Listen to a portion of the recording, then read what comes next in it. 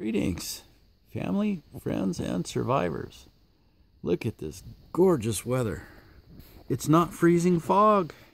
It's not 34, 33, or 34 degrees of fog until 3 o'clock, just in time for the sun to pop out and then go down. The exception, well, we obviously, if the fog moved out and I see the sun, that must mean another system's coming into the Pacific Northwest. In fact, we've got a low off the coast now, and so we're going to be back into one rainstorm after another, which is why Oregon is green. But this is happy in here. I was just looking in here to see what I'm going to have to do.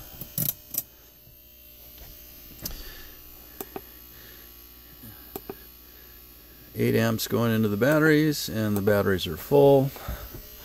I'm finishing up my absorb cycle. So I think I'm still going to use this for the other solar coming in. So I've got some more breakers and more breaker positions. So I'll have the existing array on one of the lugs.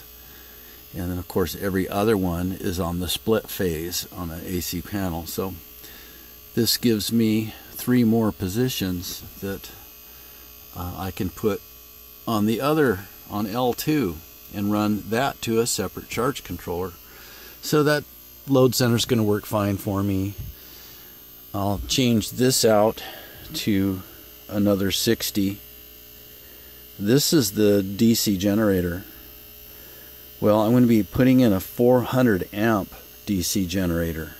So that's going to be too small anyway, so I'll mount another load center in here. But for right now, on the second charge controller, all I've got to do is put another 60 on there and put it over on the other lug on L2. And that'll get me going.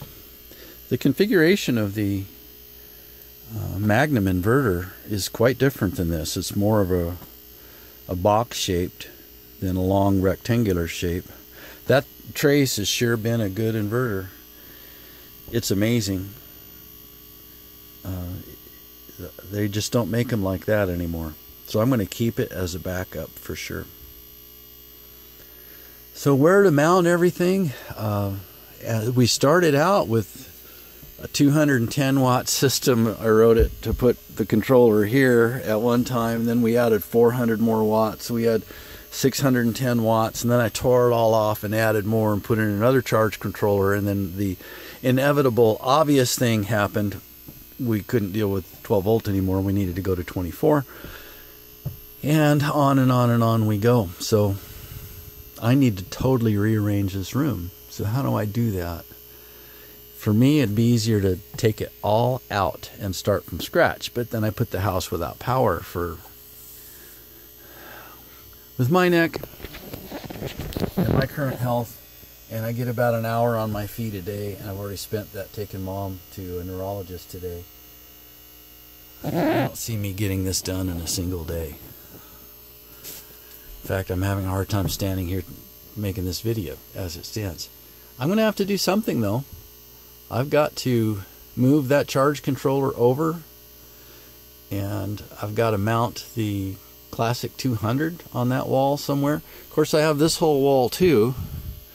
The inverter actually could be over here on this wall, because I don't need to see the inverter. The panel that controls the inverter will be remote, and I could put it over here.